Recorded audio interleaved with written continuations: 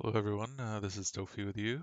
I am uh, just sharing some settings from OBS for anyone who's interested in streaming in ultra-wide screen.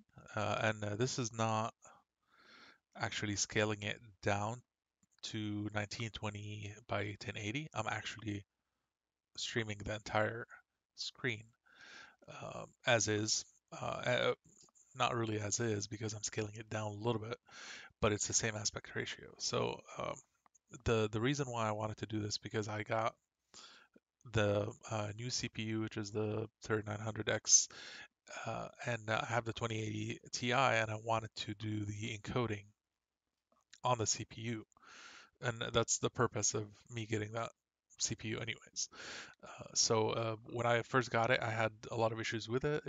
It actually was struggling a lot to encode. My streams looked choppy. My even gameplay when I'm playing, it was awful. So I tweaked a lot of things. I watched a lot of videos about 3900X and kind of what the difference between the encodings and stuff. So this is what worked for me with my settings, and I'm gonna go over everything again. Uh, my screen resolution is, as you can see, it's 3440 by 1440, and what I'm doing is I'm scaling it down to 2580 by 1080. Uh, and that's the same aspect ratio, but it's easier for the CPU to encode and also smaller size to send over the internet. Uh, and that is because, I mean, you can keep it the same resolution, but then if you are doing it with 1440p at that ultra wide screen, and you don't have enough bit rates, then um, you're just gonna see blocks and stuff like that as you're moving around because it's just not enough bandwidth to actually transfer that information. That's from my understanding. Please correct me if I'm wrong. So first thing is I scaled it down to 1080. Which is still ultra wide. I use the downscale filter, the 32 sample, because apparently if you are scaling down, you do something else, it will blur. Basically, the lower the less quality, I guess. So I was able to put it on 32, and FPS. My monitor is 100 FPS. So uh, what I did is I went half of that because 60 I actually had some issues as well. It was not. I was trying, I guess, to balance quality or performance with the quality. And 48 seems like the one that actually looked good on stream, did not look choppy, but also did not lose too much quality because if you put it at 60, then it will struggle a little bit. So for the video, this is the section. And by the way, everything that's happening on this page is actually on the video card from my understanding. So scaling down here, the video card does it. Now, the other part that you would do is go to the output. This is where you would select the software encoder. This is the part that just encodes the results from the other page and then sends it over the internet. And these are the settings that works for me. So I don't scale anything here. I don't use the CPU to scale. Um, and I also kept it on CBR. I don't actually know the difference between them, to be honest.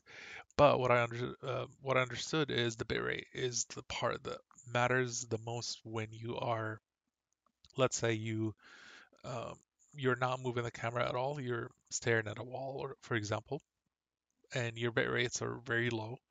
It would actually look really good. The minute you start moving, uh, if there isn't enough bit rate, blocks would start being blurry because it just not enough, I guess, bitrate to carry that information from all those pixels that are changing.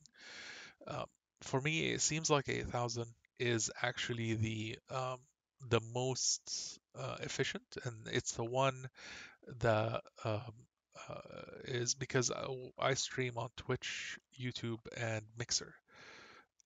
Twitch is a throttle neck here, or bottleneck. So it actually, uh, for the longest time, I've been reading online that the highest bitrate that you can do on Twitch is 6,000. That's for 1080p for 1920 by 1080p.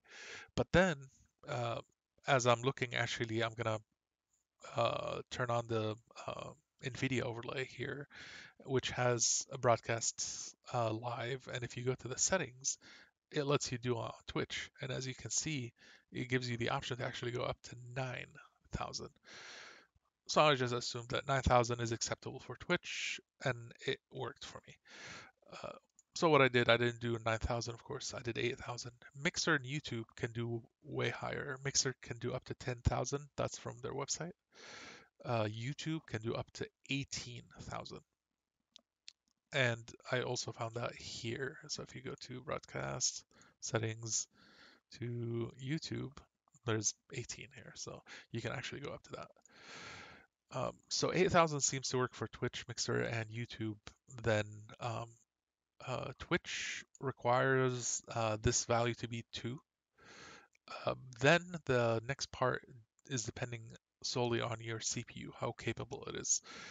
Um, for me, it seemed like I could do it on slow, but it's a little glitchy. Medium, it seems perfect. Every huge once in a while in the video, I notice like stutter a little bit in the output. Um, but that's only when I actually watched it on a big TV. Like if I'm watching it on my phone or on my computer, I don't notice it. If you put it on like a 65-inch TV, you would start noticing the little things. So that seems to work for me. Profile, I put it on high. Tune, actually, uh, tone, so whatever. Uh, this didn't really matter at all. I can put it on anything. To me, it looked exactly the same, performed exactly the same. I didn't see any difference. So those are the settings that actually worked for me. So hopefully it works for you as well. And yeah, have a good one.